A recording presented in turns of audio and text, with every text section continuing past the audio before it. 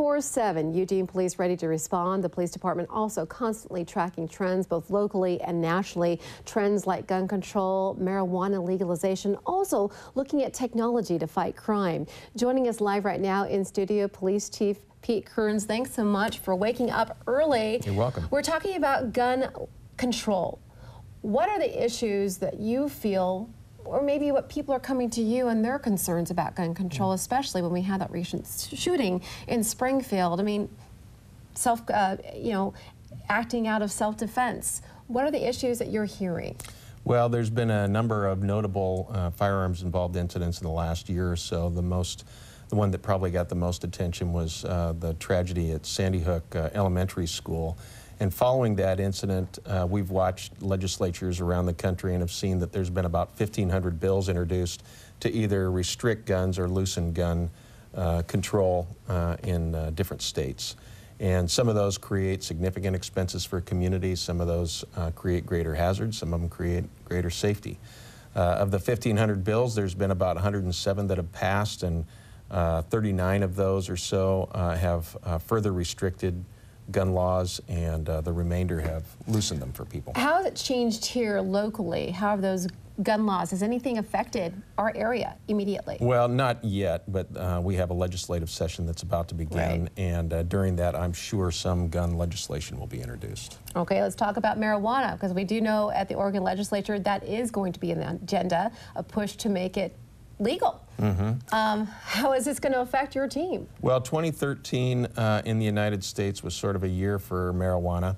There's about 20 states in our country that allow medical marijuana, and in that narrow way it's lawful. And of course this last year Colorado and Washington have legalized recreational use of marijuana. So the largest problem for those who are in the marijuana business is that they don't have a place to lawfully put their money. Banks are governed by federal law, which still considers marijuana to be an unlawful Schedule I controlled substance. Banks don't want to aid and abet an unlawful activity, and so they're reluctant to take the cash that's handled. So there's a security issue.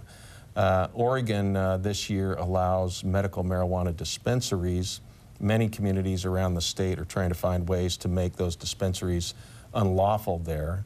The state of Oregon is accepting applications in March for people that want to open dispensaries in communities like ours.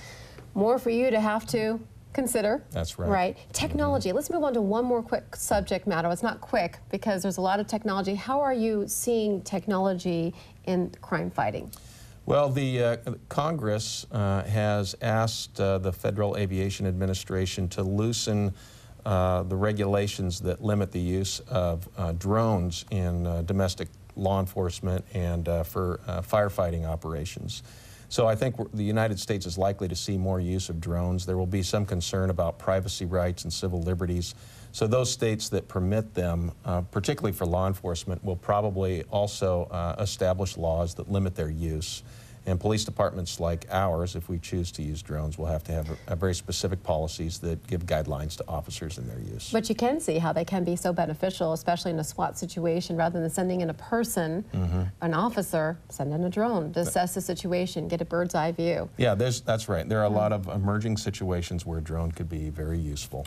And then the other technology that's becoming very common in the United States right now is the use of body-worn cameras. In-car video systems have been in cars for 20 or 30 years, but body-worn cameras are new, and some studies, at least one study by Cambridge University, showed that there is an 88% reduction in complaints against officers and a 60% reduction in use of force, because believing that people who know that they're being videotaped are less likely to be aggressive and violent, more likely to tell the truth later when they know that there's a video of the Just incident. talking to you, bing, bing, bing, I'm thinking stories and how we could really do a full story on each one of these subjects. And here, we need to get together again. That's for certain. Thanks so much for stopping by this morning. Let's check in right now with meteorologist Melissa Fry.